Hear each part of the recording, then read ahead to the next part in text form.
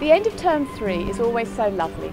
We farewell our year 12s with a 3-day celebration of their time at school, and we also announce our new prefect body and their individual portfolios. These are joyful times in the life of the school, and our hope for all our girls is that their time at school is happy. So, it was with great interest that I read a recent research paper that concluded that happiness is contagious. In a longitudinal study of adolescent health, researchers at the Universities of Warwick and Manchester in England tracked how adolescent moods influenced each other. They classified individuals as either having depressive symptoms, low mood, or not being depressed, high mood, and tracked them in much the same way as infectious diseases are tracked.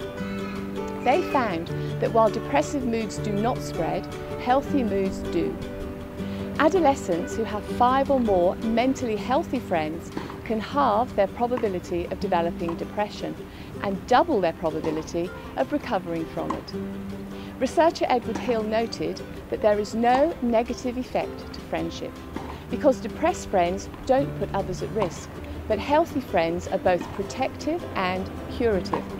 This is wonderful news for friendships because individuals can only catch happiness.